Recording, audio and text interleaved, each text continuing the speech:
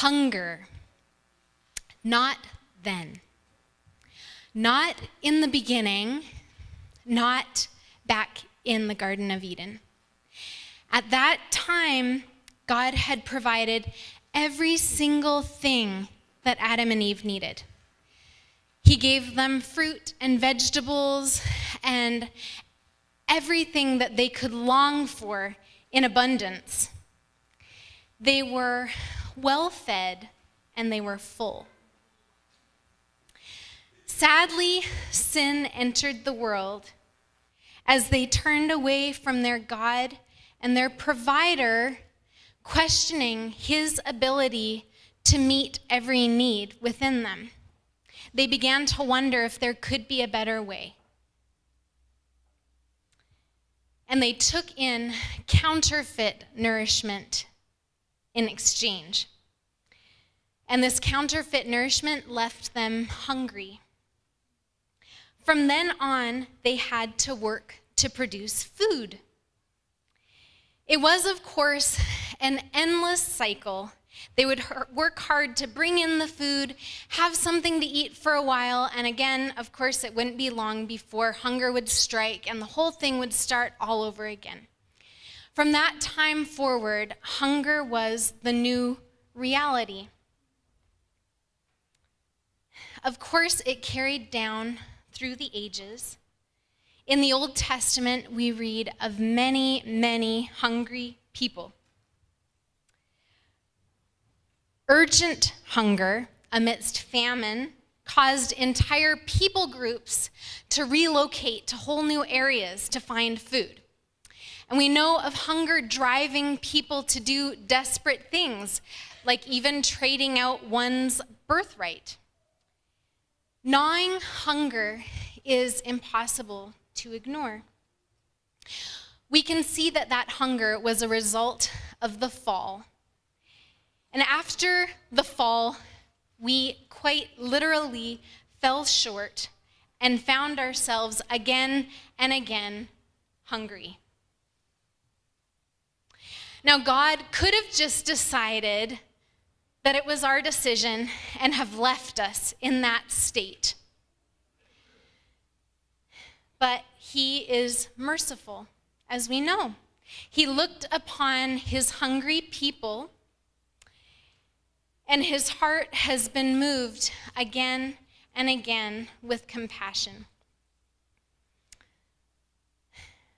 There are many examples of him responding to humanity's hunger, and interestingly, he often responds with the same thing: bread. And at this time, I'd actually love to just pause for a moment before we continue further, just kind of to dedicate our time of study to him and invite his guidance and the Holy Spirit. Let's pray. Dear Father God, I thank you so much for giving us the gift of your word. We thank you that it is a living book, and that while there are stories that we maybe have heard many times, new things can strike us and can speak to our hearts, and you can continue to grow us as a result. And Father, we just invite your presence to be here in such a tangible way. I pray that each person might be able to take something from this study that will nourish them a bit for the things of this life. We thank you for your presence and for the gift of the Holy Spirit. We leave all of these things with you and pray in Jesus' precious name, amen. So I've recently been blessed to be a part of a year-long study of the book of Matthew. It was a wonderful blessing to be able to have that full year to just really dive into what had often been thought of, and I think by many is thought of to be kind of a familiar, well-known book. We know of most of the stories there. But I'll tell you, it struck me in a new and beautiful, fresh way. I felt like I had the opportunity walk alongside Jesus and his disciples, and to hear the lessons that he was trying to teach the disciples and others. And I was also struck by certain themes or objects that continually reappeared throughout the book. And one of those themes or objects was bread. I'm sure that off the top of your head, you can probably think of quite a few examples, just even from the Gospels, of bread coming up. We know of him feeding the multitudes on at least a couple occasions. He spoke about bread in teaching us how to pray. He warned them of the bread of the Pharisees. It was a staple piece of the Last Supper. There's this reoccurring theme, and it kind of planted in me a curiosity about what we could learn from bread. And I decided to look further into a bigger picture, looking at the Old Testament too, and I was rather shocked to find out that it seems that there is more than 400 mentions of the word bread throughout the Bible. And you may, like me, be struck that there could be something special for us in this illustration of bread and the theme woven throughout God's word. Obviously, our time together today, we're not going to be able to look at that full scope. It will be just scratching the surface, but I think that there is still some real special matter of quality that we can chew on together. So we find many references to hungry people throughout the Bible. There are many moments where the need for nourishment and filling were dire, like life-threatening. Specifically, we're going to look at a few examples from the Old Testament together. And in these cases, God provided bread. So first of all, there was, of course, the Israelites. I think we quickly think of that one, right? And how God provided miraculous nourishment to them as they wandered around through the desert for those 40 years.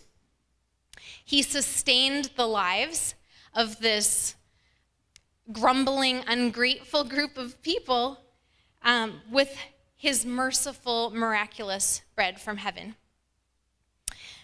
Twice a day, God also used ravens to bring bread and meat to Elijah as he was camped out by the brook Kerith during famine and drought. And soon after that time, Elijah is led to go to Zarephath. And here he finds a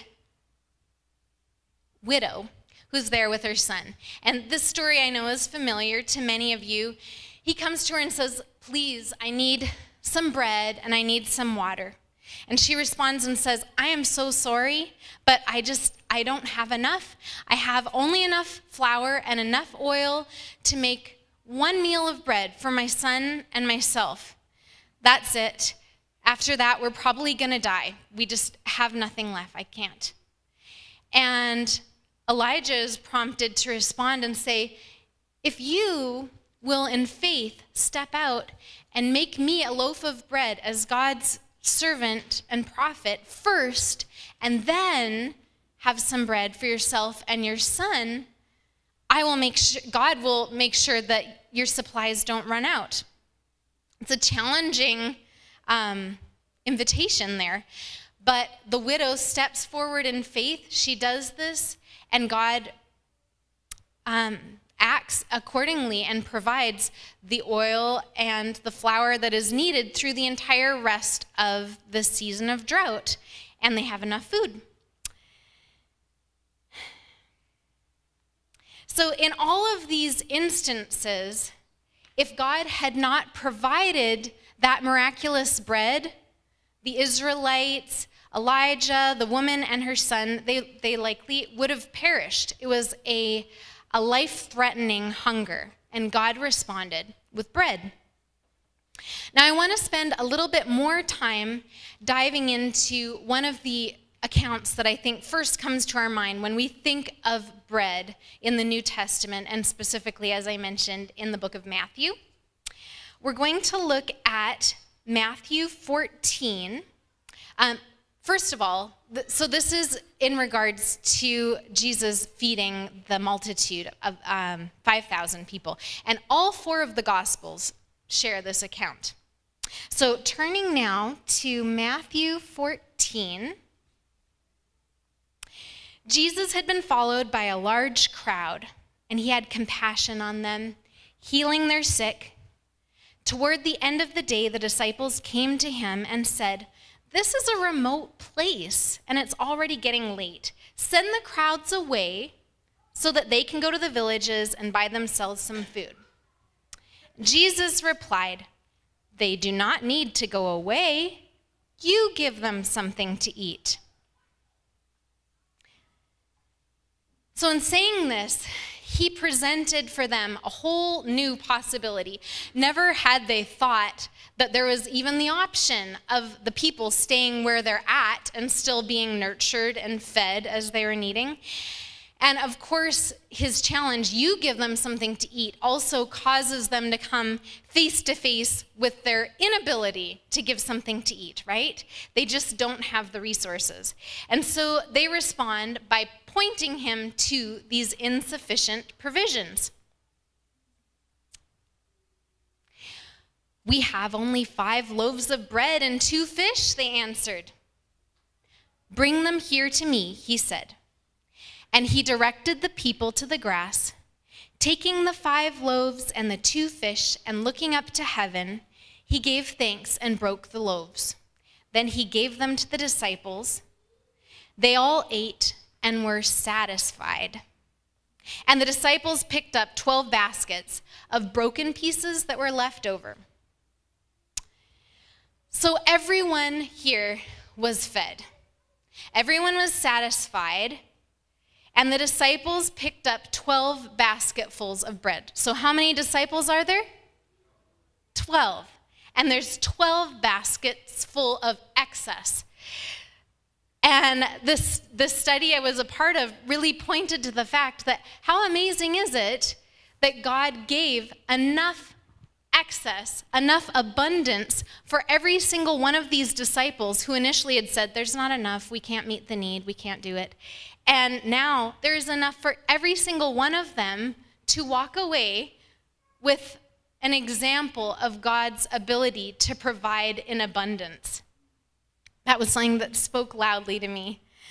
So in the very next chapter, we find a very similar account to this one, but this time it involves feeding of 4,000 people. In Matthew 15:30, we read again that Jesus was with his disciples, and crowds have come to him. They've brought their lame, they're sick, they're blind, they're mute, and the scripture says they laid them at his feet. So here at the feet of Jesus are people with just gaping needs. And he healed them. The people were amazed and were praising God. And then we find something different. So remember in the previous chapter, it was the disciples that came to Jesus saying, "There's this need, send them away so they can get food." We know what happens. We just went through that. But this time, a bunch of time has passed. The people have been there. And this time it's Jesus that comes to his disciples with the matter of physical hunger. And he even says, "I do not want to send them away hungry, or they may collapse on the way."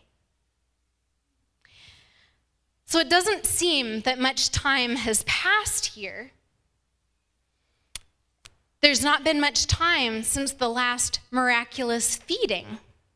And I can't help but imagine Jesus identifying this need even with a twinkle in his eye. Just hear that again, what he says.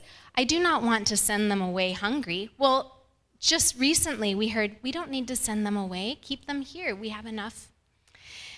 and then I wouldn't want them to collapse on the way.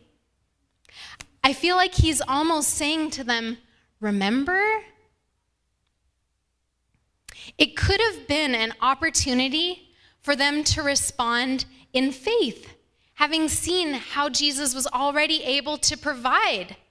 And I just thought, how neat, awesome would it have been for them to look to Jesus and say, oh, do it again, Jesus.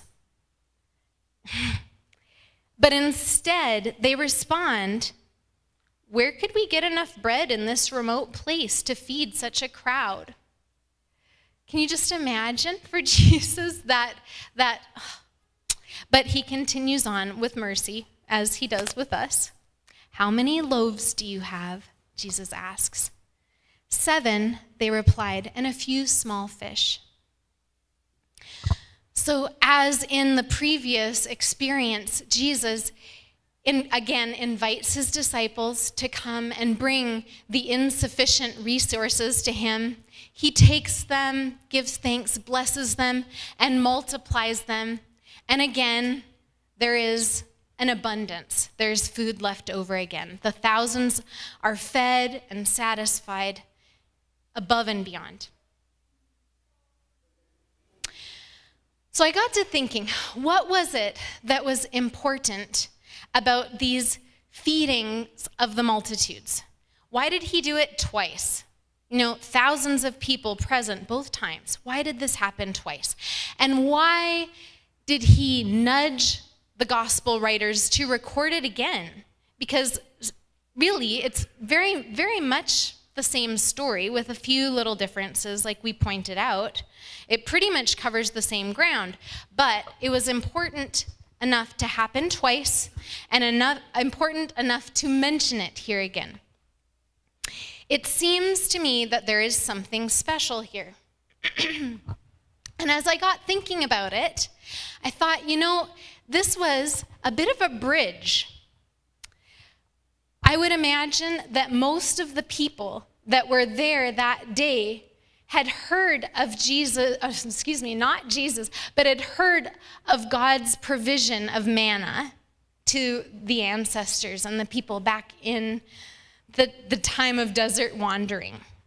They knew that Yahweh was a capable and faithful God, and that he was able to provide for his people. And this was a substance that they would really hold their faith to. But most of them had not yet made any sort of a connection between Yahweh and the person of Jesus. But now here they were with bread that they could hold in their own hands, miraculous bread that they could taste in their own mouths, experiencing a divine provision of nourishment. In the desert, the bread which rained down fresh every morning was explained by an intermediary, Moses.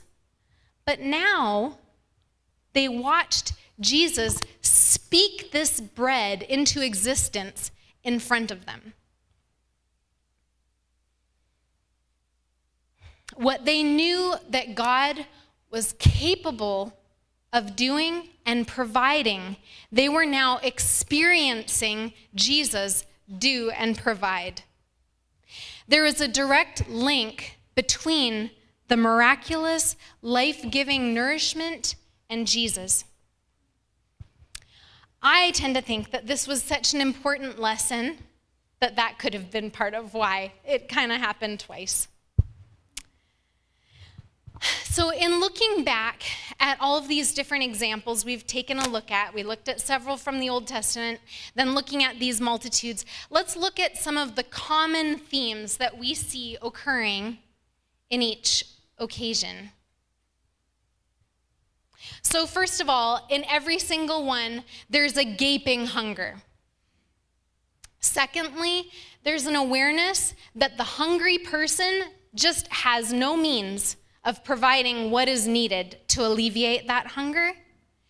And lastly, as the hungry step forward in trust, God proved himself to be more than capable of providing for the need that was present, providing nourishment in abundance, over and beyond. Physical bread was the provision given by God to satisfy the hunger of his people. But do these passages hint at or foreshadow something beyond the miraculous bread of flour and oil providing relief to the hungry? Does it represent more? I'm sure that in your minds you're saying, yes, I know it does. We do know that bread is a symbol in the Bible. God instructed Moses to place a jar of manna, symbolizing his provision, inside the Ark of the Covenant. So, as we talked about already, God saved the lives of these Israelite wanderers, and he says, here, don't forget it, I'm able to provide. Put this bread right there in the Ark of the Covenant, which of course represents his presence and closeness with the Israelite people. Likewise, there was the table of showbread, which was located in the holy place inside the tabernacle. The 12 freshly supplied loaves of bread represented God's ongoing presence and provision for the 12 tribes of Israel. Bread itself was a symbol of God's provision in response to human need.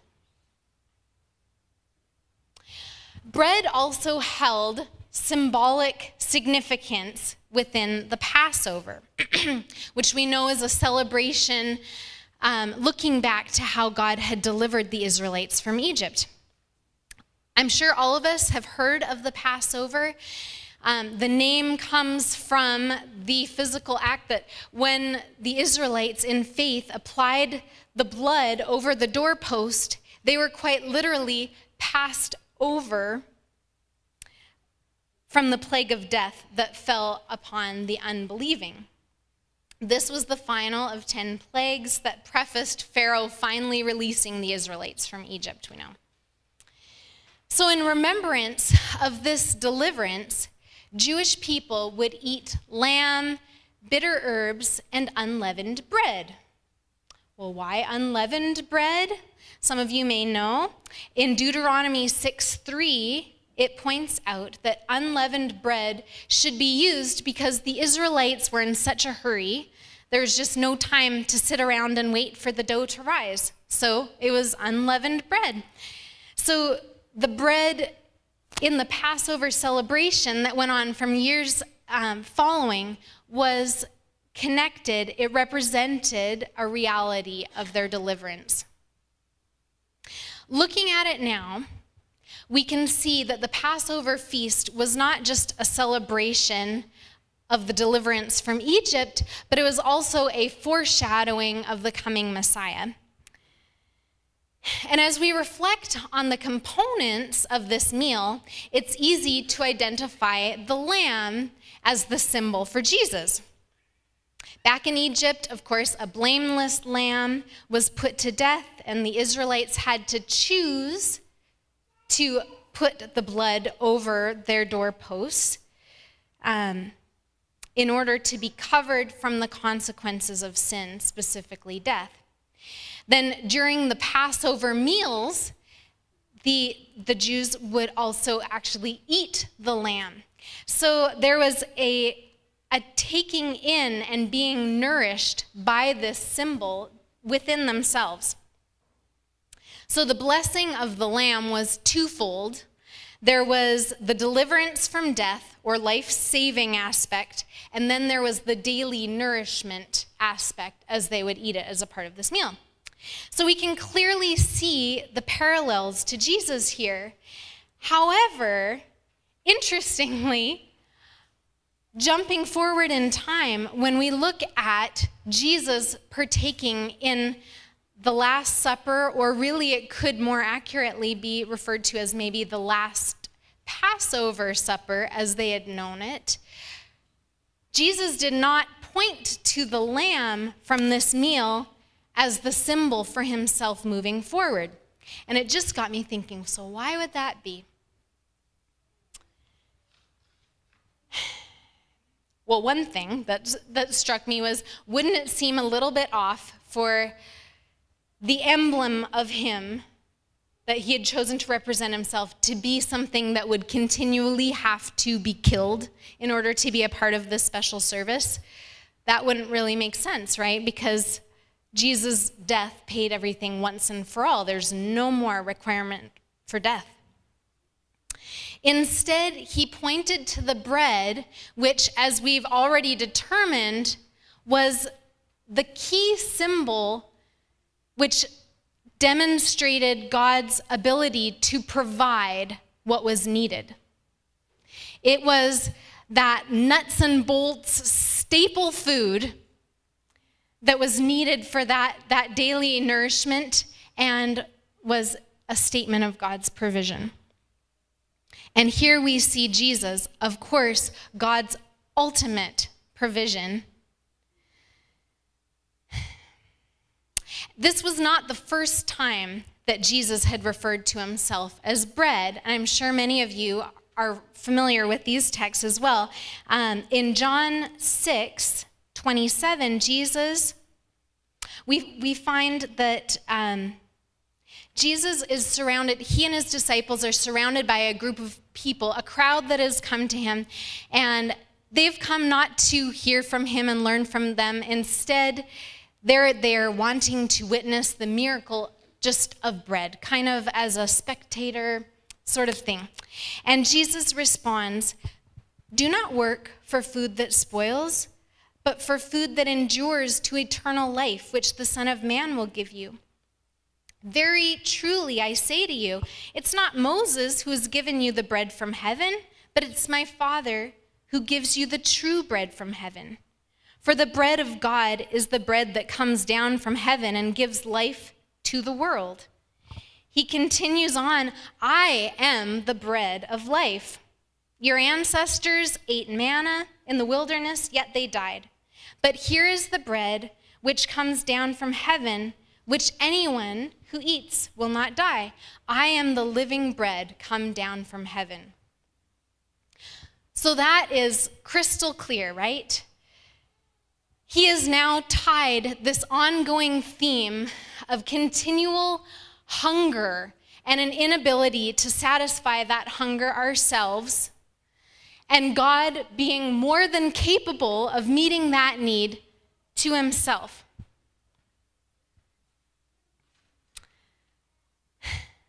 Isn't there so much hunger in this world? There's hunger for meaning. There's hunger for belonging and hunger for acceptance and hunger for comfort and peace. And the gaping hungers can sometimes just be overwhelming within us. Our sinful nature and history have left gaping voids, and despite our best attempts to distract and substitute, we alone are unable to fill it. So some of you may have heard before the meaning of the name Bethlehem. Interestingly, in Hebrew, it's pronounced Bet-Lehem, and the literal translation is house of bread. Think about that. Bethlehem, house of bread.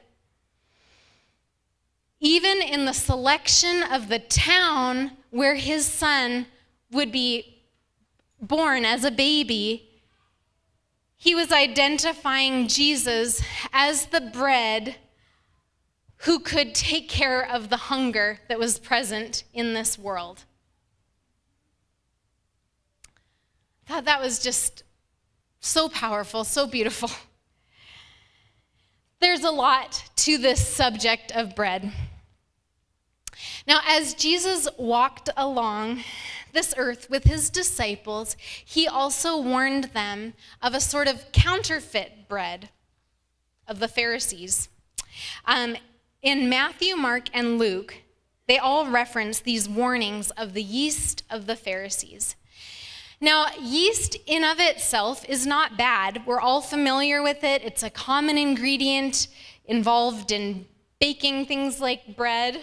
It causes the dough to rise and is an important part of the process. In Matthew 13:33, Jesus even told a short parable where he likened the kingdom of heaven to yeast. So yeast is not just bad, but the yeast of the Pharisees was something different. Something which Jesus wanted his followers to guard themselves against. He knew that it was not adequate nourishment for them to consume. Matthew 16 and Mark 8 both report of what seems to be the same incident, and it comes really close, following right after the feeding of the 4,000. In Matthew 16:5, we read, "When they had gone across the lake, the disciples forgot to take bread. 'Be careful,' Jesus said to them. 'Be on your guard against the yeast of the Pharisees and Sadducees.' They discussed this amongst themselves and said, 'It's because we didn't bring any bread.' Aware of their discussion, Jesus asked, 'You of little faith, why are you talking among yourselves about having no bread? Don't you understand? Don't you remember the 5 loaves for the 5,000 and how many baskets you gathered? Or the 7 loaves for the 4,000 and how many baskets you gathered?' Was bread production any sort of a trouble for Jesus? Clearly not at all. And as we discussed, he's trying to help them realize this deeper truth that he is the bread, but they're just missing the point, as we sometimes do too. And he continues, 'How is it that you don't understand that I was not talking to you about bread? But be on your guard against the yeast of the Pharisees and Sadducees.' Then they understood that he was not telling them to guard against the yeast used in bread, but against the teaching of the Pharisees and Sadducees." So here the yeast is the teaching or the false doctrines emphasized by the Pharisees. He knew that this could and would defile and corrupt everything else. It could produce a form of bread without any real nourishment. And in Luke 12:1, Jesus warns his disciples, saying, "Be on guard against the yeast of the Pharisees, which is hypocrisy." Again, it looks like bread. There's a form of bread, but there is no real nourishment. Instead, it's actually just puffed up with air.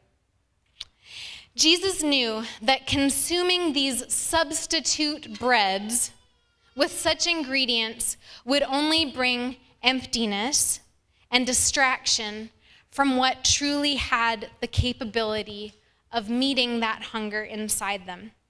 And he wanted better for them. He wanted them to come to him and to be filled.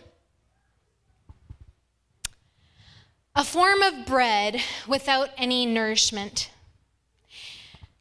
This gets me thinking back to the Garden of Eden. There was a form of food, but it was devoid of nourishment. In fact, it was quite the opposite of nourishment. Adam and Eve took a bite of what really led to all this hunger. They turned away from their loving God, whom they had walked and talked with every single day. They turned away from unbroken communion that nourished them deeply, more deeply than the food. They turned away from his provision of the tree of life to instead eat from something that would bring only malnourishment and gaping hunger. They and the generations that followed have felt the hopeless ache of insufficiency, something that I believe probably every single one of us in this room have felt at some point. Sin caused them to lose access to the heavenly nourishment of the tree of life. But now God again offered to them heavenly nourishment. As sort of an outstretched hand to them, he offered relief from the hunger, the gaping need to fill that empty space inside of them with the bread of life. So I want to say that again.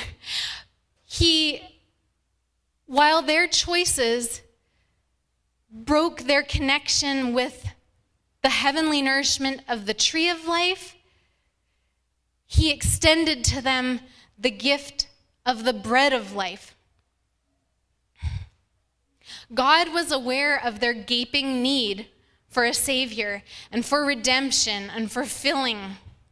He knew of the inability to provide for oneself what we need. We can't save ourselves, and he knew what alone would satisfy. Though we were and are still sinners, he loved and loves us deeply, and he invites us to come to him with our deepest, just gut-wrenching hunger that we know we can't fill with anything else. In his bread, he offers restoration and renewed heavenly nourishment. Not only does accepting the gift of his sacrifice or taking in his bread provide life-saving power and eternal life, he also offers the nourishment that we are needing to live a victorious life now, every day. He cares about our daily experience, not just the eternal life piece. He cares about where we are at right now. He cares about our needs and what we are hungry for. And he urges us to turn away from the counterfeit nourishment that he knows is only going to leave us empty. This morning, I invite you to ask yourself what you are aching for.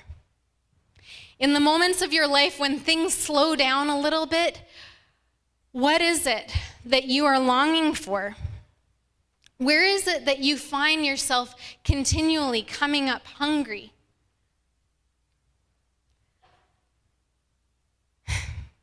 Are you hungry for purpose?